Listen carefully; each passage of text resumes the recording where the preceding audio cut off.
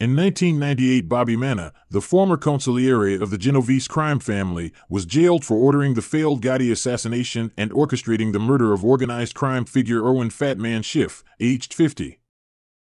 Manna was a major figure in the Genovese crime family in New Jersey at the time. He was mob boss Vincent Gigante's consigliere and headed up the family's operations in the Garden State. On August 8 of 1987, the 6-foot conman the Fat Man Schiff, said to weigh in at 400 pounds, dressed to the nines, as usual, was seated in an expensive East Side restaurant, the Bravo Sergio on 2nd Avenue, having just finished a lavish dinner. His late-model Lincoln Continental was double-parked out front. Seated at a table near the fire door exit, he ordered a Caesar salad, double shrimp cocktail, veal rollatini and rigatoni with bacon, onions, and tomato, followed by bananas and strawberries flambé. The Fat Man was widely known in Manhattan circles, and many saw him as a harmless rogue who could have been written into a Damon Runyon story. He always had an enormous amount of cash on him and was a very, very lavish spender, but very few people knew how he made his money. Schiff, as one news story put it, called himself a financial consultant and lived in a $13,000 a month East Side duplex penthouse, drove a $185,000 antique Stutz Bearcat and $500,000 cigarette speedboat, gambled away hundreds of thousands of dollars in Atlantic City, claimed ownership of hotels and casinos and clubs, and once listed his net worth as $20 million. The beautiful 5'10" blonde with him was Judy Gallup, a model. Gallup was surprised when Schiff arrived alone for dinner. The supper had been set up by her husband, but he could not attend because of the death in his family. Her husband wanted to break into the music publishing business and told her that Schiff could help with that. Schiff's record included convicts for writing fraudulent checks in 1962. In 1977, he pleaded guilty to tax evasion. He was fined $5,000 and given a 5-year suspended sentence. At the time of his murder, Schiff faced court judgments of about $1 million and was under investigation by the Internal Revenue Service. The New York police had Schiff as a known loan shark, and the FBI had a record of him meeting with Anthony Corallo, boss of the Lucchese crime family, in 1976 over dinner. A friend of his told the New York Post that Schiff talked his way into control of his talent agency and ran it into bankruptcy. He said he was one of the few Jews allowed in the mafia because he was good at handling money. In one of his schemes, to get a bank president's cooperation in $6 million worth of frauds, Schiff bribed him with a $2.5 million yacht, a Mercedes sports car, and 2 chauffeur-driven luxury sedans. In going through Schiff's tangled finances, the FBI uncovered a total of $40 million in frauds. Schiff bragged that he was, in his words, the mob's laundryman, meaning he washed dirty money for the various families, as opposed to running the money through the Atlantic City casinos to wash. Otherwise, Schiff laundered an estimated $3 million in mob money each month in Atlantic City casinos. He mostly worked with a faction of the Genovese family run by Capo Joseph Pagano. During the 2-hour meal, Schiff talked of his diet and was proud of losing weight and said he would celebrate the loss with banana flambé for dessert with tea. The bill came to $90 and Schiff paid, adding a $30 tip to it. Schiff asked his shapely blonde, "What if someone offered you $100,000 if you slept with him?" At that very second, a tall gunman in a dark suit, a mask over his face, casually walked into the restaurant from the fire door, stood behind Schiff and fired 2 bullets into the back of his head, killing him, and then slipped back out through the fire door. Gallup said that after the shooting she leaped up from her chair and ran out onto the street with 2 other couples she didn't know, and that they ran down 2nd Avenue where one of the men hailed a taxi. "You didn't see anything," the man said to Gallup, and she agreed. He then handed the cabbie $20 and told him to take Gallup anywhere she wanted. None of Schiff's fellow dinners or the restaurant staff in the small, 12-table restaurant saw anything. An FBI memo noted that subsequent to the homicide, all restaurant patrons fled without paying their bills. Why did they kill him?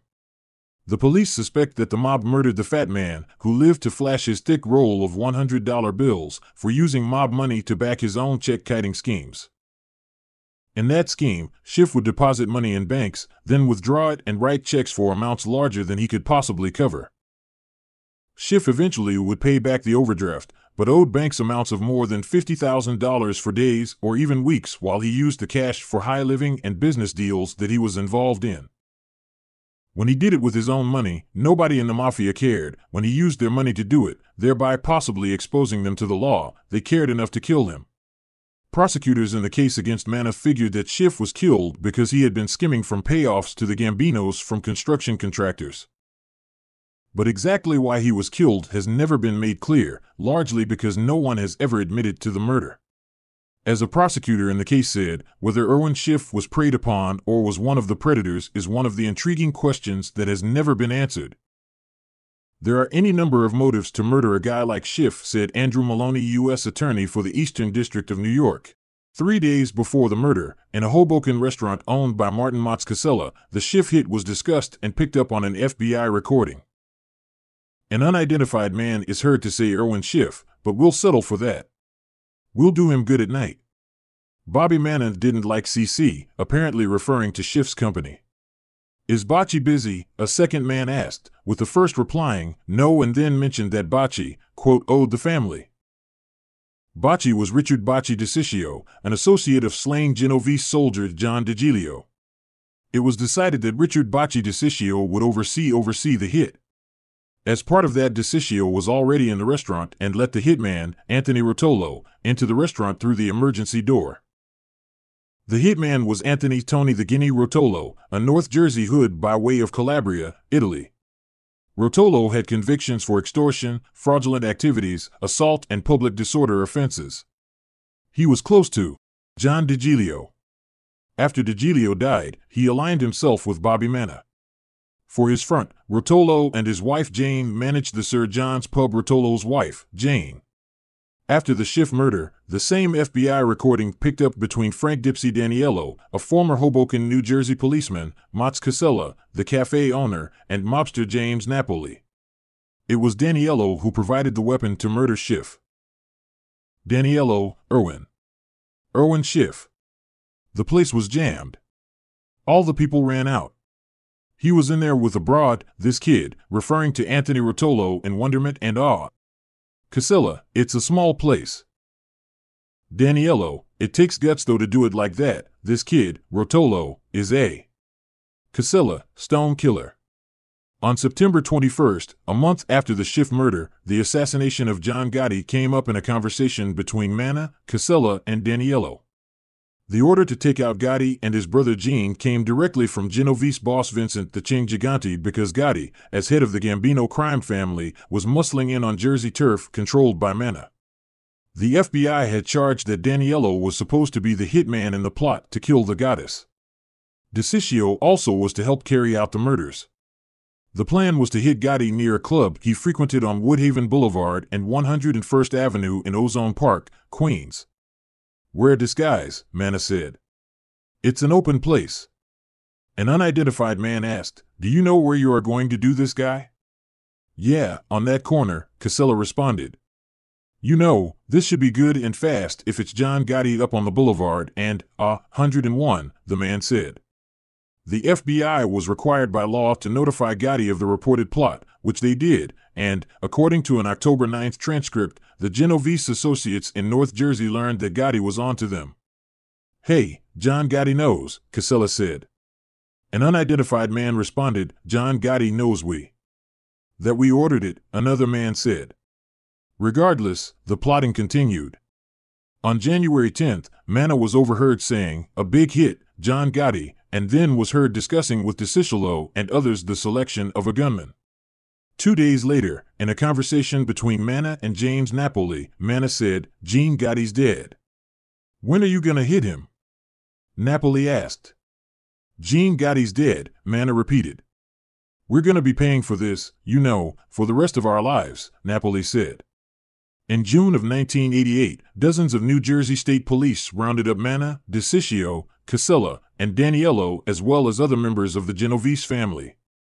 Manna and the others were slammed with a 42-count indictment that also charged them with extortion, loan sharking, labor racketeering, and gambling.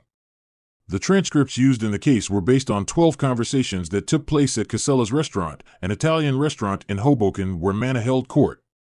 The conversations occurred between August 5, 1987 and January 14, 1988. A federal grand jury indictment, based on the tapes, accused Manna, Martin Casella, and Richard Bocci DeCiccio of conspiring to kill Schiff. The three were also accused of plotting to murder Gotti, allegedly the Gambino crime family boss and Gotti's brother, Gene. The judge in Manna's case was U.S. District Judge Marianne Trump Berry, Donald Trump's sister. Vivian Lewis, a legal secretary who lived in an apartment over the Bravo Sergio restaurant in Manhattan, testified that she saw a well-dressed DeCiccio. She said she noticed him because when she took her garbage out just after 10 p.m., DeCiccio was standing in the back of the first-floor hallway by a door leading into the restaurant. He looked like he was poised for something, she said. He made me feel very uncomfortable, like I shouldn't have been there. Vincent "Fish" Cafaro testified about mob protocol, initiation rites, and Manna's place in the hierarchy. The Fish had been a top man to Fat Tony Salerno of the Genovese family until he became a government informant. Other information brought out in the trial was that Schiff was secretly an informant and had told the FBI that former Queensboro President Donald Maney's pocketed a $1 million bribe for a cable TV franchise.